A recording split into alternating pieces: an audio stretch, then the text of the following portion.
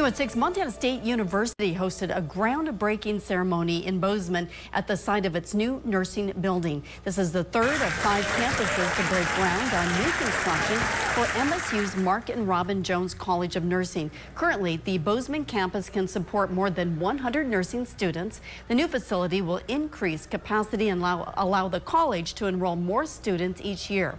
A $101 million donation from Mark and Robyn Jones will cover construction costs.